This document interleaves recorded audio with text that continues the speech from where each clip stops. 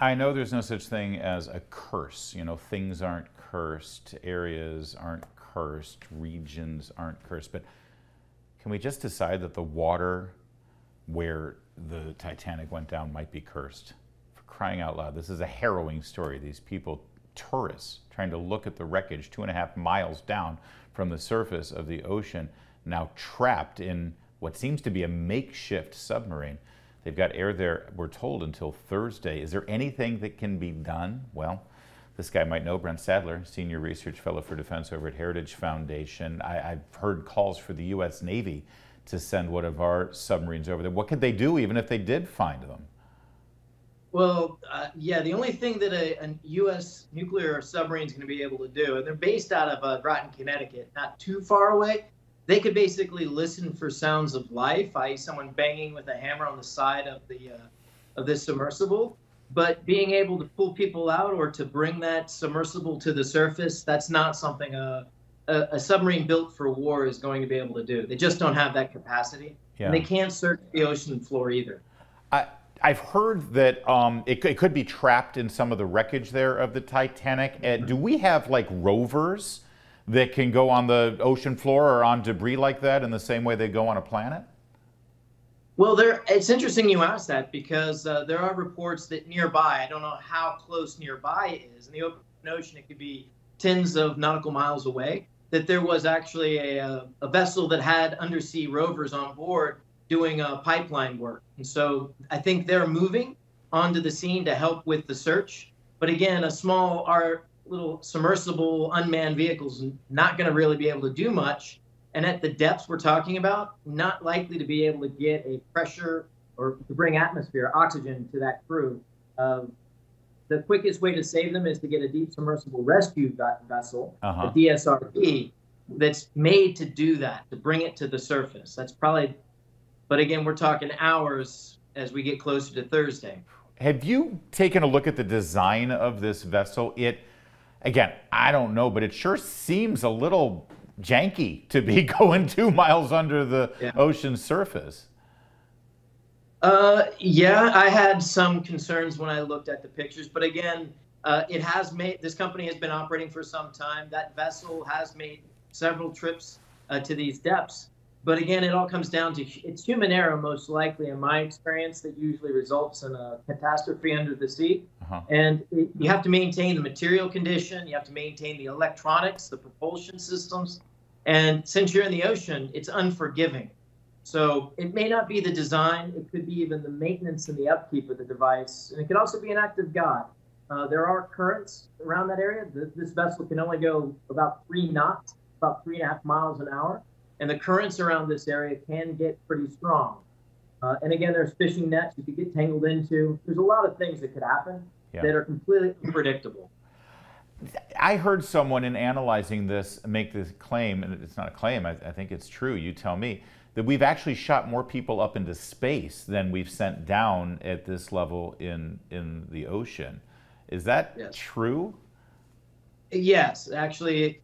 The world's oceans, the deepest depths, are the most unexplored and unsurveyed places in our solar system, quite frankly. We know more about other planet moons than we do about the deepest parts of our oceans. And we're still discovering life that we had never seen before down there. So there's a lot of unexpected environmental. I'm not thinking there's some sea life that's causing the problems here. Insinuate that.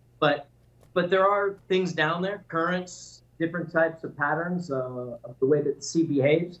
There was an Indonesian submarine that was lost by what's thought to be an upwelling, which is where rapid temperature and salinity changes caused a submarine in the Indonesian Navy to lose control and sink too fast and go to crush depth, basically, and they lost the entire crew. So given that, is it a good idea to do this sort of thing? I know that a lot of tourist spots and areas in Alaska and in the Caribbean, you can get these little submarines, but that's not 2.5 miles down in the deepest, darkest depths of the Atlantic. Should there be some limits on this sort of behavior? Well, I think the first limit is good common sense as a customer. When you put the money on the table, you should be assured that there is a backup plan. It doesn't seem like there was a vessel standing by to be able to bring oxygen or to try to bring it to the surface. there wasn't any emergency distress pinger that was detected on the surface that we've heard about. So was that by design, or was that caught inside some type of net or entanglement of the wreck? Don't know, but a good design would have a backup plan. Yeah. So first and foremost, be a smart customer. We've also become accustomed in our society now that wherever we are on the planet, and if Elon Musk has his way with his Starlink satellites, literally anywhere we are, we'll be able to get some kind of signal to communicate. But that's not the same under the water. How quickly does one lose any type of communications back to the ship at the surface? Well, as you get deeper in the water, the frequencies that can basically get deeper and deeper, get longer and longer. And the longer the wavelength is, the slower the data transmission. So a couple 100 feet, you might be able to transmit like 1 or 2 characters a minute. So it's painful text messaging at best when you get to that depth. The most likely or the most sure way to keep communications with a vessel like this is to have a cable connected to it at all times.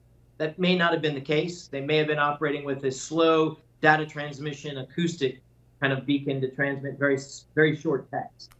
You know, not to get too morbid here, but assuming they are still alive, the passengers in this sub, and knowing the situation that they're in right now, what are they going through? Can you imagine? And is there, I know that they have air, but is it fresh air? Is there some sort of reserves in tanks? How does this exactly work right now, what these people are going through? Well, there's probably the closest modern example of this was the Russian submarine, the Kursk, that sank in about 320, 350 feet of water. Unfortunately, they couldn't get in to rescue them out of there. So access to the people is important at great depths and is extremely challenging. But I think it's important to have maximum optimism as we get closer to this deadline, maximum optimism that the crew is alive until we find it, and then be focused on the mission of just trying to search and find this submersible. So, but 96 hours is all it's rated for. It probably didn't have any of the things that we have on nuclear submarines to extend oxygen levels. They probably didn't have that. So 96 hours, maybe some creative human ingenuity, they might be able to eke out a handful, dozen more hours of life under the sea. It reminds one of the Apollo 13 mission, and trying to eke out every bit of extended time and oxygen up there in outer space. But again, at least there they had communications. So just to button this up here, the only possible scenario here, it sounds like, if they find them, is to bring some sort of device that could help surface this vessel. And also, isn't there a timing concern there in terms of the pressure that the vessel is under as it slowly ascends? Yeah, as a diver, what you're referring to is called the bends, and that's if you're breathing pressurized air and then you come up too fast. But in this case, the inside of this submersible is atmospheric pressure. It's the same as if you were at the surface. So the speed of ascent, you're really just limited to how fast you can move up. You're not going to hurt the people in that case. Yeah.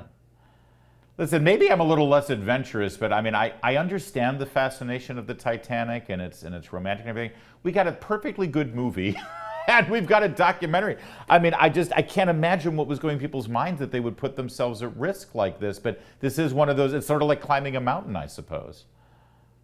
Yeah. So when having done some wreck dives myself at some very deep depths as well, the curiosity or the desire to go further into and to discover something that no one has seen can be pretty high. And what I hope didn't happen is that submersible crew didn't take it inside or try to get too close to the wreckage and got entangled.